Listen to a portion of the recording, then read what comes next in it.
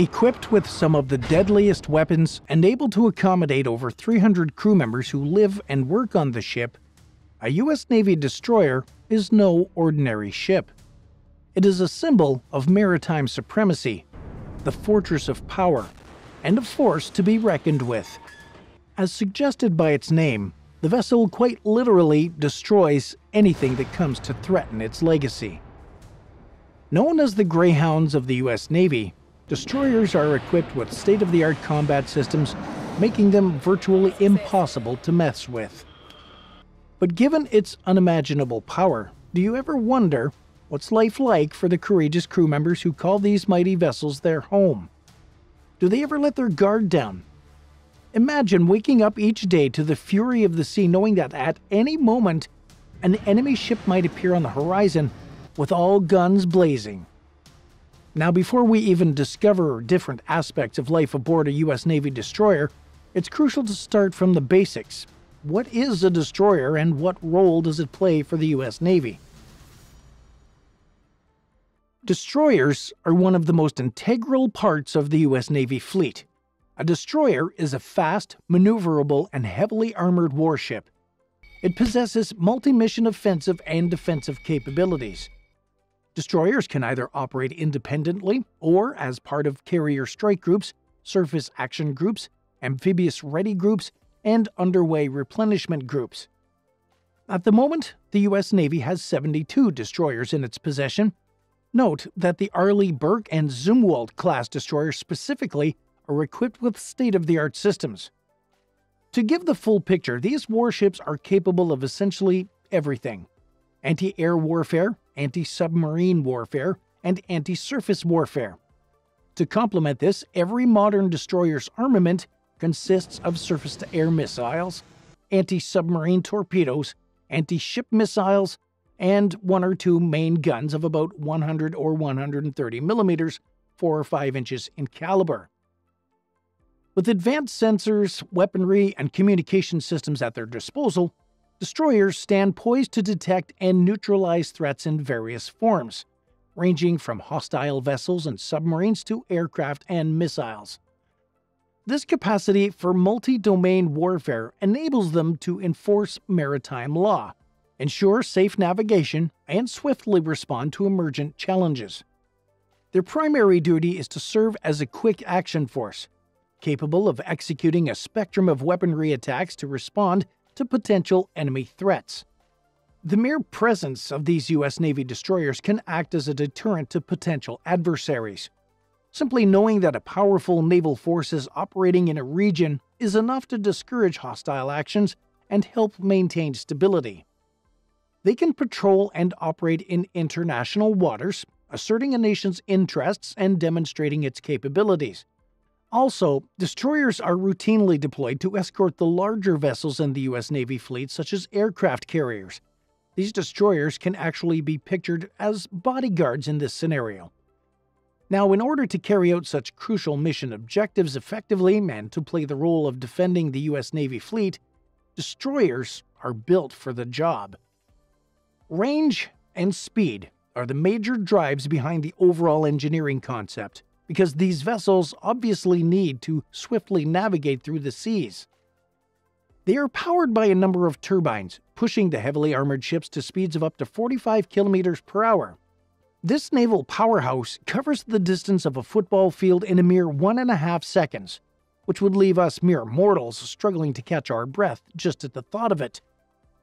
These colossal vessels are 500 feet to 600 feet long, depending on unique models of different types of destroyers. This might appear to be a large vessel, but it's less than half the size of an aircraft carrier. Note that destroyers are designed primarily for combat operations rather than cargo transport. Therefore, they don't have an outstanding displacement, your weight-carrying capacity.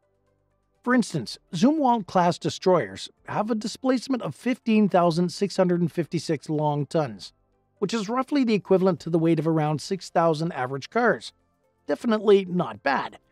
Moreover, destroyers normally have a very sleek hull design, which is not just for aesthetics, it's a testament to its hydrodynamic efficiency.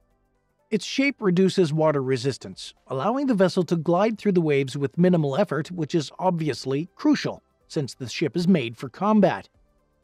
On top of that, these vessels incorporate a wide range of technology, and it's shown in their price tags. For instance, the flagship of the Zumwalt-class destroyers is estimated to be between a staggering $6 and $8 billion. This is because the U.S. Navy leaves no stone unturned when it comes to building its naval fleet. For this reason, these vessels are equipped to the teeth with advanced navigation systems, radars, and powerful weapons. Now, this must have given you a strong idea of what a destroyer is and what role these warships play in the U.S. Navy. Now let me bring your attention to the challenges of living on these vessels, miles and miles away from land. It's not like what you'd expect. Life aboard a destroyer. The challenges. As you may expect, life on a U.S. Navy destroyer can be pretty hectic, considering that the course of events might change at the drop of a hat. Destroyers are often deployed in open waters where they can encounter rough seas with high waves and strong currents. Not to forget the extreme weather conditions, such as storms, hurricanes, and typhoons that may appear on the horizon uninvited. Obviously, these conditions can put significant stress on the ship's structure and systems, making navigation and stability rather challenging. Most importantly, it can affect the speed of destroyers, which is a major player in executing any mission, whether it's acting as a bodyguard or even engaging in combat. Just like the name suggests, destroyers are capable of unsurmountable damage to any entity that tries to test them. But living under the constant threat of enemy attacks alone can take a toll on one's nerves, as you can expect. Imagine living out in the vast ocean, miles away from land. Isn't that already a bit intimidating? Now pair that with living on a vessel loaded with weaponry. Then add the danger of being under attack. For this reason, life at sea is like a chess game where every move counts. One momentary mishap can result in chaos on board. But fear not, this is where the U.S. Navy's dedicated professional crew steps in. These brave men and women sail into the abyss with unwavering determination. Fun fact, an average U.S. Navy destroyer accommodates about 300 crew members, and they're all trained with extensive skills and expertise to operate and maintain the complex systems aboard the ship. These crew members undergo rigorous training in various areas to ensure the smooth functioning of the destroyer. We'll dive deeper into this very soon. But first, let's step into the shoes of these crew members who steer this Titan through unpredictable waters and see what challenges life holds for them at sea, day in and day out. Life as a crew member on a destroyer is a demanding yet fulfilling experience that centers around teamwork, camaraderie, and meeting challenges head-on. As life on a destroyer comes with unique challenges, the crew's adaptability and resilience are tested under these conditions. The operational tempo can shift rapidly from routine tasks to high-alert situations, requiring crew members to transition seamlessly and make split-second decisions. Crew members have distinct responsibilities based on their roles, which range from operating advanced systems to maintaining critical equipment. Close collaboration among these roles is essential for the ship's smooth functioning, especially during combat situations and emergencies. On a normal day, they participate in rigorous training drills, covering combat scenarios, damage control, and emergency response. As you might expect, continuous training is the cornerstone of life on a destroyer. These drills ensure they're well prepared for real-world situations. Crew members regularly engage in drills and simulations to hone their skills in combat scenarios, damage control, and emergency response. At this point, you must be wondering what life is like for the crew members aside from their professional capacity. Do they go to their rooms while not on duty? Well, to your surprise, crew members on a destroyer don't have their separate personal spaces.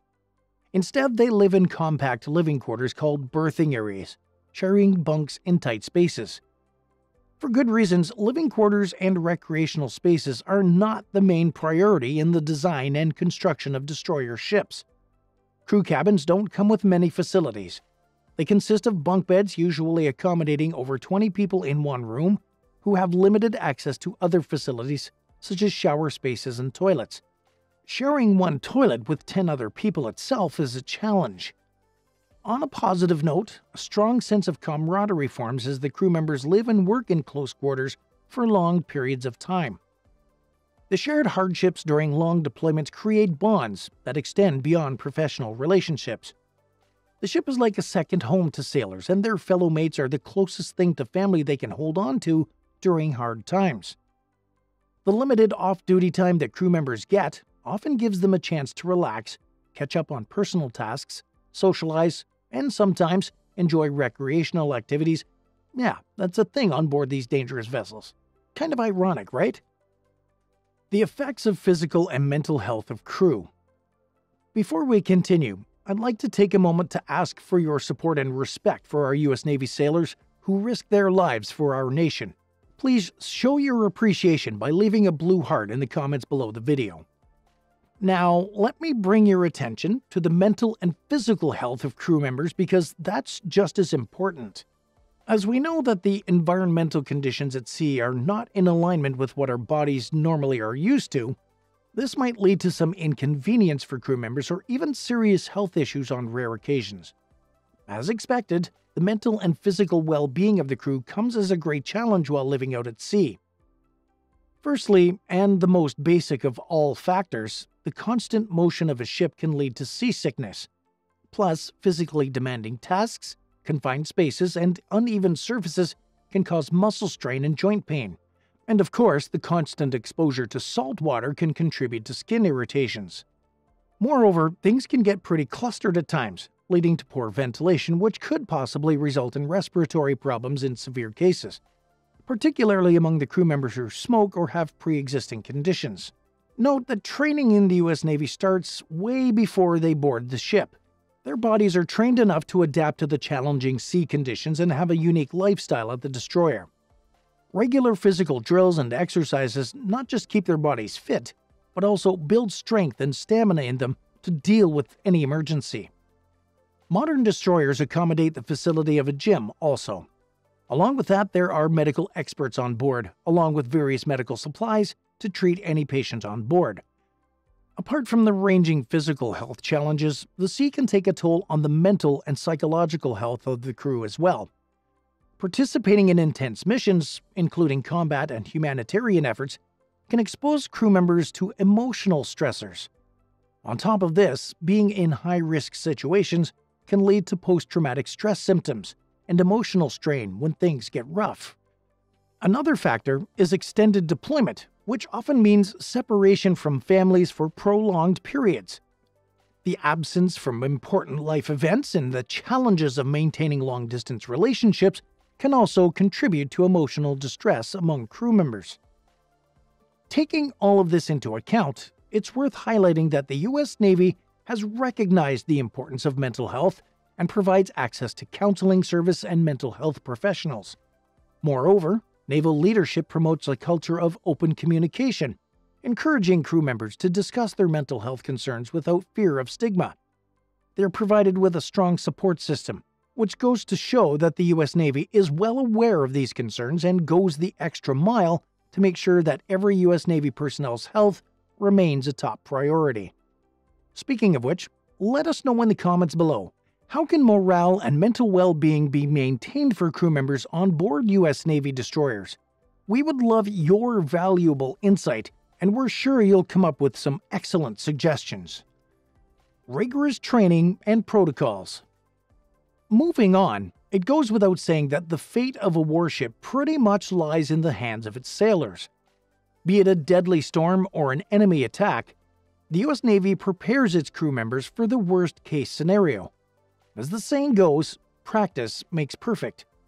Rest assured, the U.S. Navy crew lives by this principle.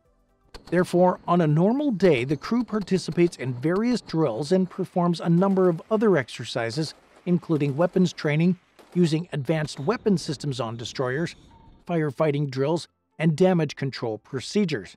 Let's have a look at some of the drills, procedures, and protocols that the U.S. Navy crew is trained to carry out under any given circumstances.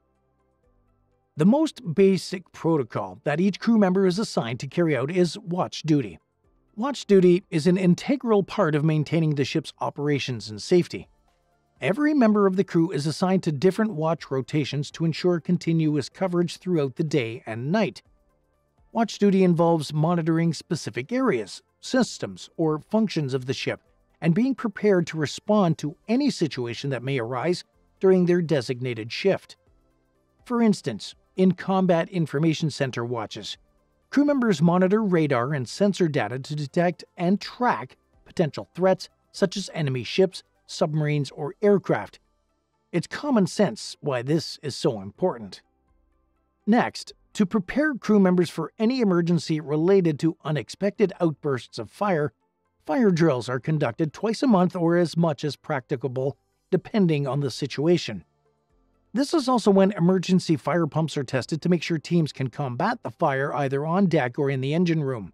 Moreover, crew members go through extensive combat system training, where they learn how to operate and maintain advanced combat systems, including missile launchers, radar systems, sonar equipment, and communication systems.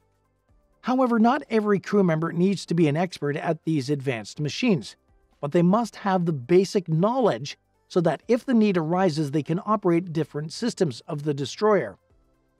A quick point that's rather interesting. Crew members even practice procedures for abandoning the destroyer safely in case of extreme emergencies. This includes donning life vests, boarding life rafts, and following evacuation protocols.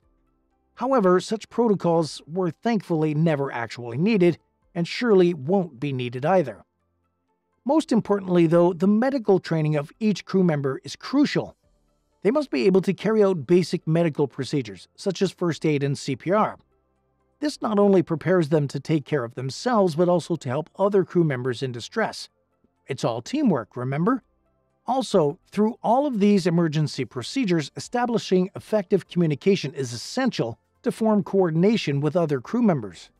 Speaking of communication, crew members also practice the use of emergency communication devices, such as radios, satellite phones, or emergency beacons, to relay distress signals and request assistance from nearby vessels or authorities. This may sound rather simple, but the technology employed on board the U.S. Navy destroyer is hyper-advanced, so practice is needed regardless. Another aspect of the extensive training on a destroyer is something that's known as cross-training.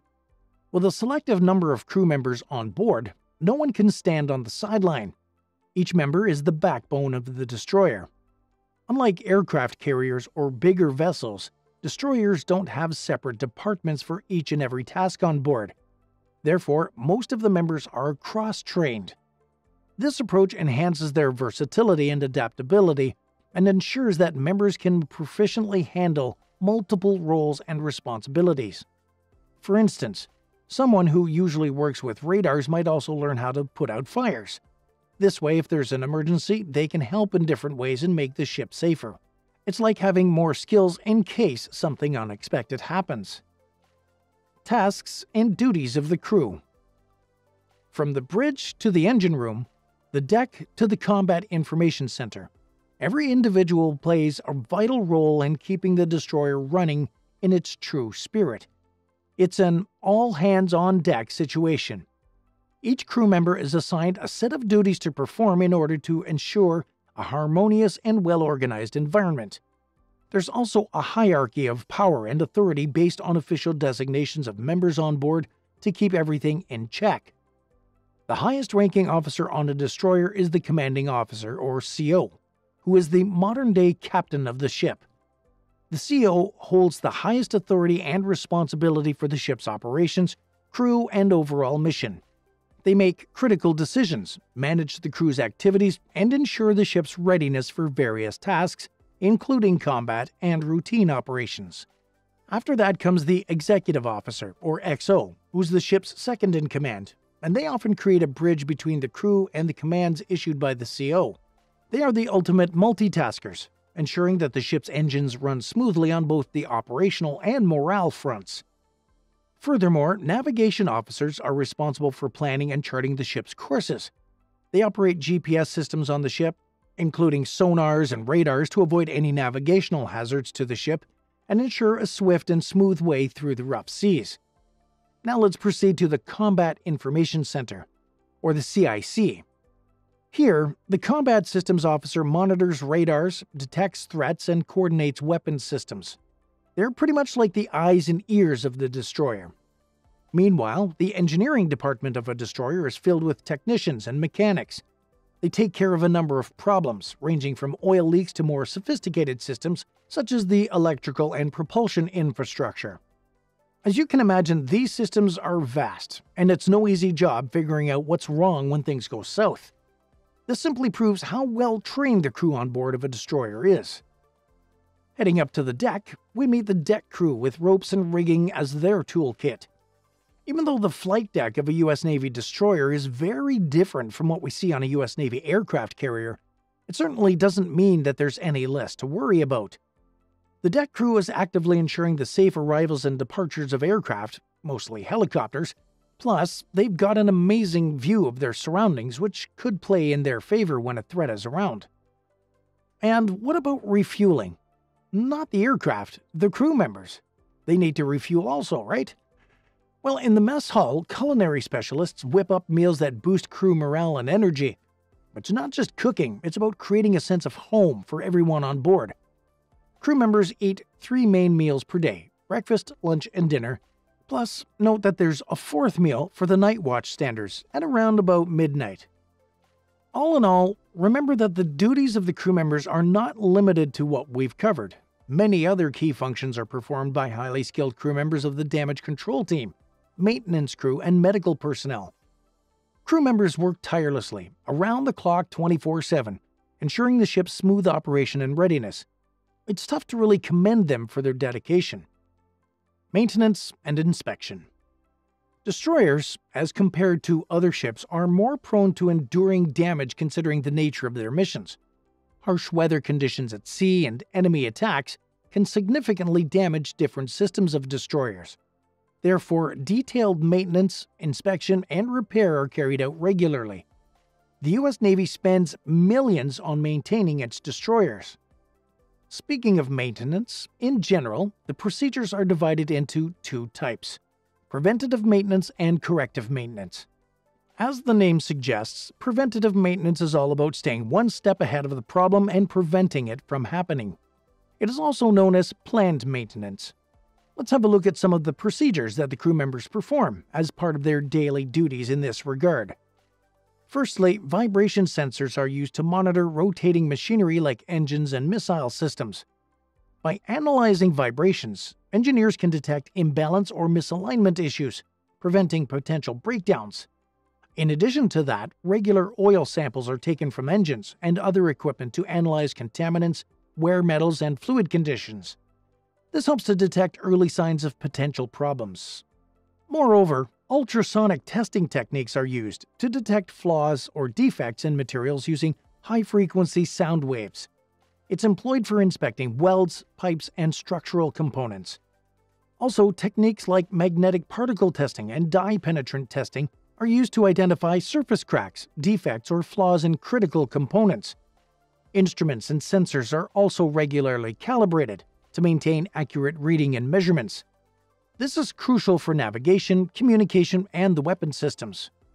Then come the regular old routine checks such as lubrication, hull inspection for corrosion or cracks, cleaning of the machinery, and so on. It's no doubt that the crew members perform these tasks with religious dedication as part of their routine duties. After these detailed inspections, almost no room is left for any kind of wear and tear. But unfortunate incidents can happen in the sea, especially enemy attacks that come unannounced. In such cases, corrective maintenance comes into play, which is not cheap, frankly speaking. It can cost an arm and a leg.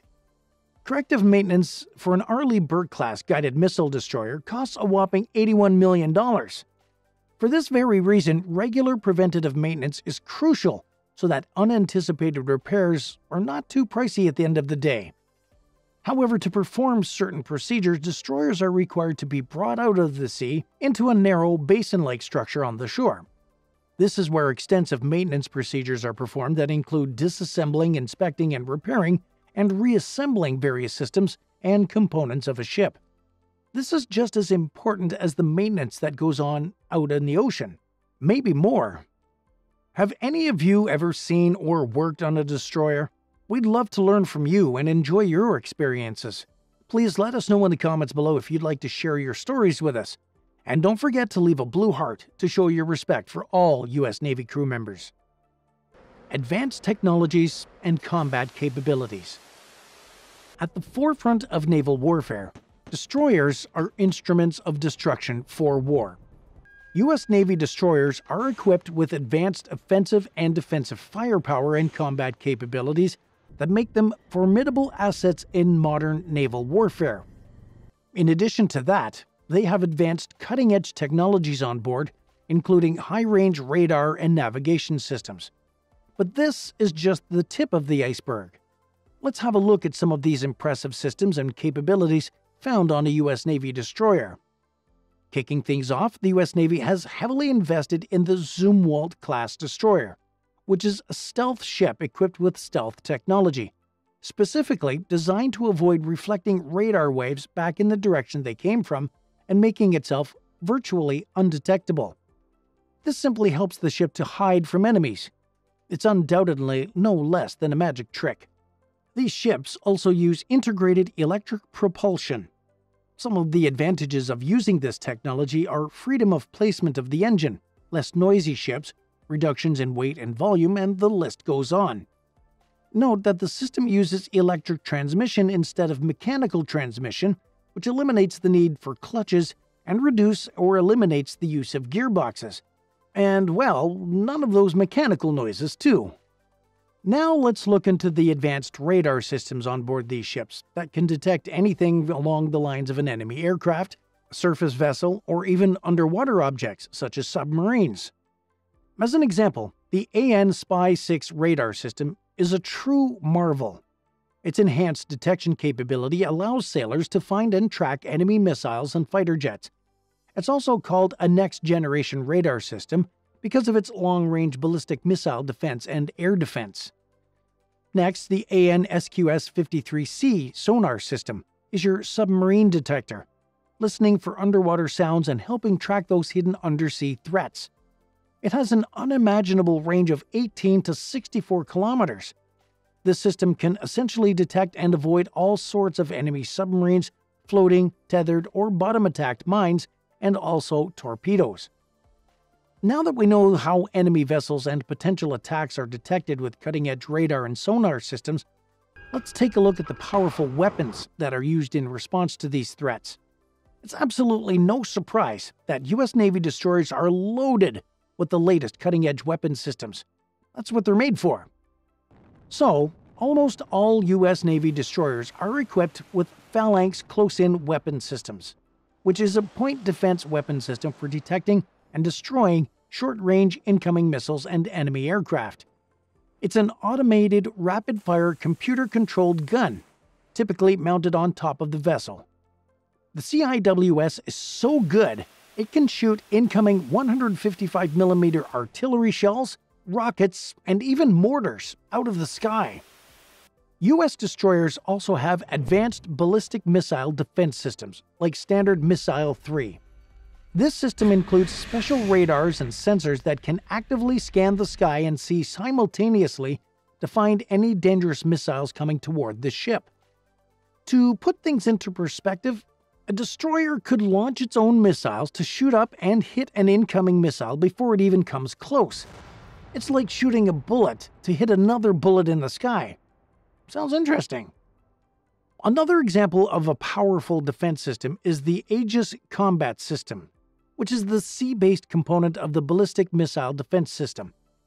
This system is integrated into certain U.S. Navy Ticonderoga-class cruisers and Arleigh Burke-class guided missile destroyers. It can detect, track, and engage multiple targets simultaneously. It's basically capable of defending against air, surface, and subsurface threats. In other words, nothing can easily make it through and attack a U.S. Navy destroyer. Interestingly, though, one crucial firepower of U.S. destroyers is their ability to launch surface-to-air long-range missiles. These missiles are launched through computerized systems which are capable of deadly precision. For instance, U.S. destroyers can carry Tomahawk land attack cruise missiles, which have a super long range and are capable of precision strikes against targets on land or at sea. It can strike targets 1,600 kilometers away. Plus, its sophisticated guidance system allows it to switch targets in real time while in flight. But we haven't even discussed one of the most destructive weapon systems of them all, the anti-submarine torpedoes. These are used to detect and engage both submarines and surface vessels. Torpedo tubes are usually stored on or below the deck of the destroyer, and they are usually the most destructive, capable of dismantling a whole enemy attack. For context, torpedoes can cause unrecoverable damage to the armored hull of enemy ships. They can even pierce through a submarine. Life in a combat zone. Since we have already discussed the sophisticated weapon system, you must be wondering what it's actually like when a warship goes into battle, laced with this hefty count of dangerous weaponry. Well, it's pretty much like a real-life action movie, to say the least. Life on a destroyer during combat is a highly orchestrated and intense experience, characterized by precise procedures, unwavering teamwork, and the constant readiness to respond to threats. Not to forget that a single strike from the enemy can be so lethal that it might destroy the ship itself or put hundreds of lives on board at risk. Let's have a glimpse into what life on a destroyer looks like during combat. It all starts with an alarm blaring throughout the ship. When an enemy attack is imminent, the ship goes on high alert known as battle stations. The crew members rush to their designated stations based on their roles. This can include manning weapon systems, operating radar and communication equipment, or taking up damage control positions. When it gets to this point, the Combat Information Center is the nerve center of the ship. The CIC monitors radar, sonar, and communication data to track and assess threats. CIC personnel coordinate responses, provide real-time information to commanding officers, and guide the ship's actions, all of which combine to ensure the smooth execution of both offensive and defensive measures. Radar and sonar operators work hand-in-hand to closely track potential threats, including enemy vessels, aircraft, and missiles. Their rapid identification and tracking are essential for preparing countermeasures because every second counts. Based on the information provided by these operators, crew members responsible for missile systems, like the Aegis and Standard missile launches, prepare to engage incoming missiles or aircraft accordingly. They also coordinate with radar and fire control systems to ensure accurate targeting. Close-in weapon systems operators, or CIWS operators, stand ready to engage close-range threats, like anti-ship missiles or even enemy aircraft. The CIWS acts as a final line of defense against incoming targets. When all else fails, the CIWS jumps into action. Meanwhile, anti-submarine warfare personnel, or ASW personnel, monitor sonar readings to detect and counter enemy submarines. They may deploy torpedoes or other ASW systems to neutralize undersea threats. To ensure the mission's success, navigation officers and helmsmen work closely to steer the ship, adjusting course and speed to optimize evasion tactics and strategic positioning. This is yet another very crucial element to the entire orchestration. Amidst all this chaos, damage control teams are set ready to respond to any hits the ship might take before all hell breaks loose. They work to contain fires, control flooding, and stabilize the ship's condition to ensure its continued operation. On a lighter note, throughout the process, effective leadership and communication are very crucial. The commanding officers make decisions based on input from various sources, ensuring coordinated responses to evolving threats. Plus, crew members maintain a heightened sense of situational awareness, continually assessing the battlefield and adapting their actions accordingly. Medical personnel are on standby to provide immediate care to injured crew members. Combat injuries can range from minor to severe, necessitating swift medical attention.